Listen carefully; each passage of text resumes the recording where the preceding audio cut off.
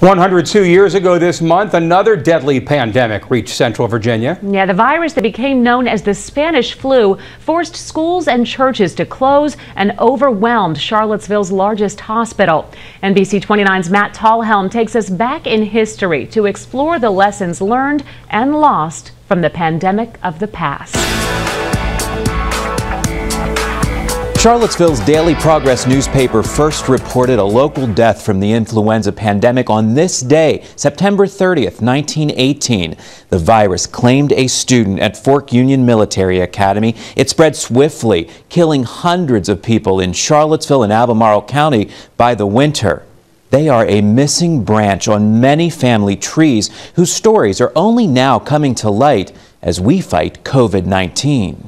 Dear Papa, on September the 29th, 1918, from Blacksburg, Virginia. The faded ink of penmanship preserved on paper. I received your very appreciative letter last Monday. Provide David Wayland the only connection. All of the soldiers left here yesterday. To his Uncle Charles. He and my father were very close to each other. Charles was early in his freshman year at Virginia Polytechnic Institute when he wrote this letter home to Crozet. We are supposed to begin to study our lessons or get started in our courses here this week. Here was a very healthy young 18-year-old, I guess 18, 19-year-old student at Tech who was doing fine, didn't have a care in the world. A month later, Charles was dead. I never heard them talk about it at all. Had to be very painful to talk about it. David discovered what happened to his uncle in a series of letters dispatched from Blacksburg. Here's that letter. They describe 10 anxiety-filled days. The doctor told me that his lungs were clearing today. Of a mother caring for her ailing son in the campus infirmary. Charles makes my heart ache because I know he has been so lonesome and he doesn't want me to leave him. A front-page notice in the November 1st Daily Progress reported the news home. Charles A. Wayland is flu victim. It describes him as a young man of much promise. It's really sad. It came so fast on him and I guess on others too, it seems like. Wayland's is one of dozens of death notices that became a daily part of the newspaper's publication as the influenza pandemic spread through Central Virginia in the fall of 1918. 16-year-old schoolgirl victim of Spanish influenza, announced the headline October 3rd with the death of Rebecca Edwards.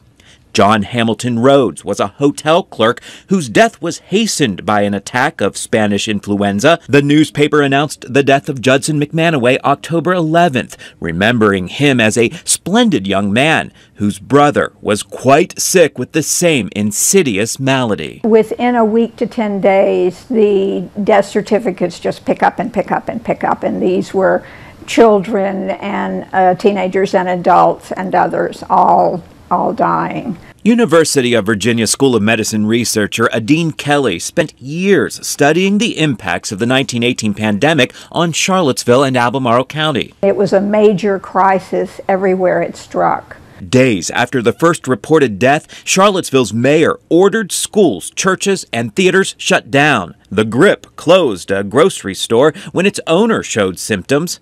Within a week, the paper published a plea from the district nurse. Mrs. Harris is overrun and needs many volunteer workers to care for whole families stricken with the virus in many parts of the city. The federal government had no resources to help anybody, and the state had no resources either except to give advice.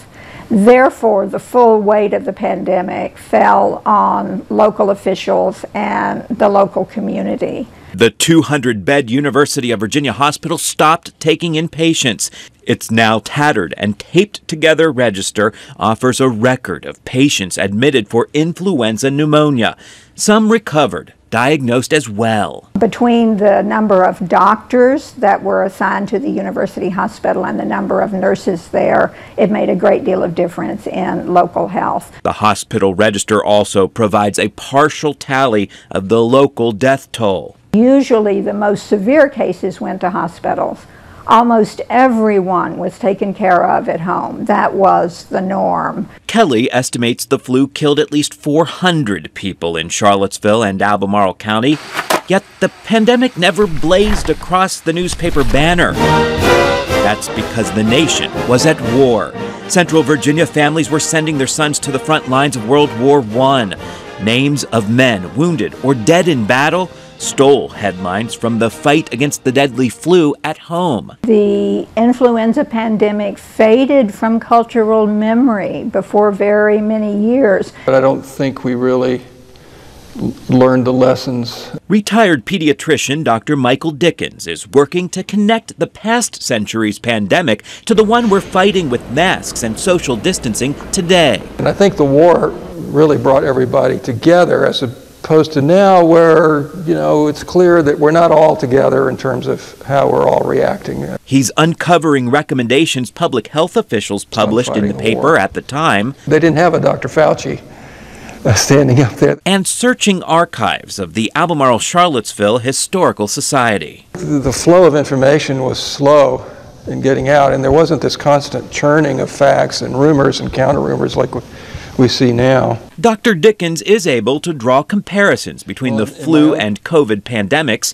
In both, volunteers came together to make masks. Lockdowns and quarantines slowed the spread. Where there's no real treatment for any of these highly infectious diseases, they were very used to the idea of being quarantined. Dickens says the flu disproportionately affected Charlottesville's black population, just like COVID-19. When they got sick, the deck was already stacked against them because of poverty and malnutrition. Dr. Dickens worries medical advancements, treatments, and vaccines make it easy for people to forget pandemics of the past.